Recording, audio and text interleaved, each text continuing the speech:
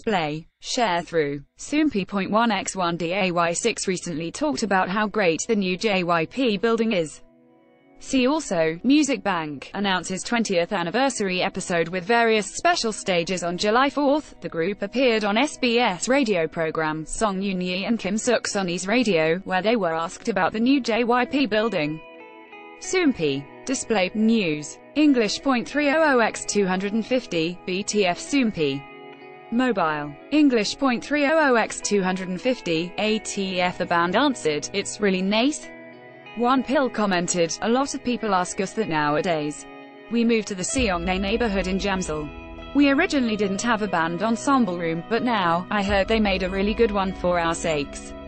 Song Yoon-yi then said, "I'll have to come hang out someday," to which the members happily invited her.